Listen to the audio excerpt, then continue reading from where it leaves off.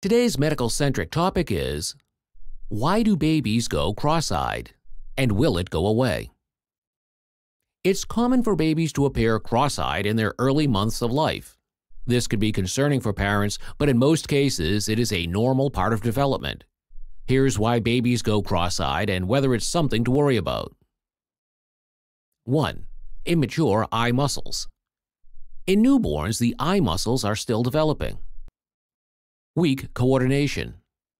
Babies are born with weak eye muscles, making it difficult for them to control eye movement, which can cause the eyes to wander or cross.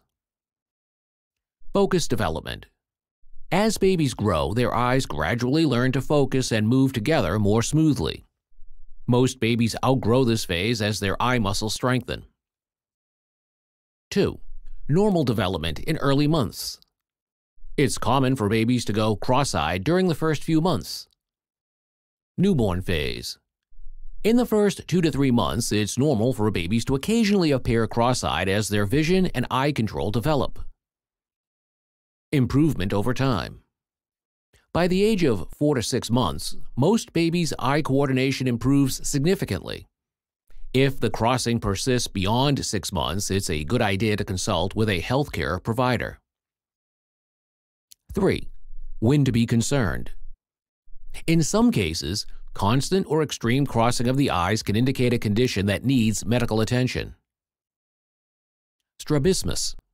This is a condition where the eyes do not align properly and one or both eyes may turn in, out, up, or down. Consult a pediatrician.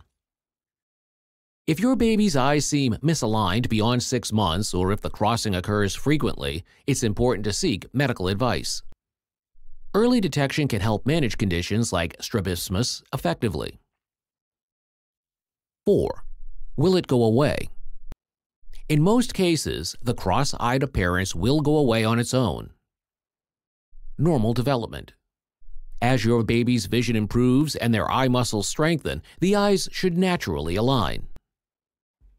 Medical treatment. If the condition is more serious, treatments like glasses, eye patches, or surgery may be recommended by a doctor to correct any alignment issues. Most babies' eyes will align as they grow, but it's important to monitor their progress. 5. How to support healthy eye development. You can help support your baby's visual development. Encourage eye movement. Use toys or objects to stimulate your baby's eye tracking by moving them slowly from side to side. Regular checkups. Ensure your baby has regular pediatric checkups where eye health is routinely monitored. These simple steps can promote healthy vision development in your baby.